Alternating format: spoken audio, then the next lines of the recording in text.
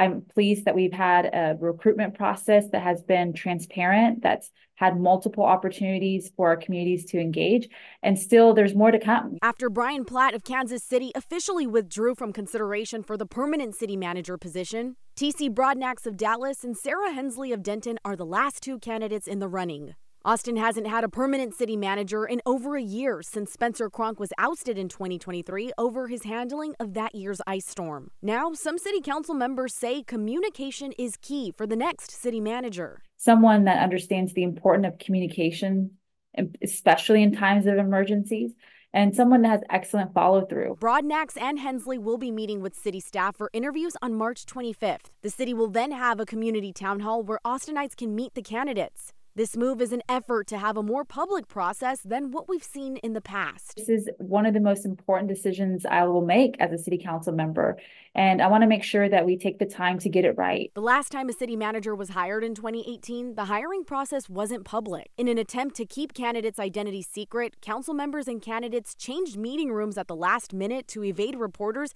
and conducted interviews behind a security checkpoint at the airport. In a statement to CBS Austin, District 6 City Councilwoman Mackenzie Kelly says in part, transparency has been and always will be a cornerstone of our selection process. We reached out to Broadnax for comment, but haven't heard back. Meanwhile, Sara Hensley says she's ready to hit the ground running with the interview process. I know Austin's gone through a lot of changes, and honestly, I feel like I could provide some stability, help to get a police chief hired, help permanently, help to make sure you're filling department head positions. They can attend the community-wide town hall in a few weeks, and then we'll have city council will have our work cut out for us.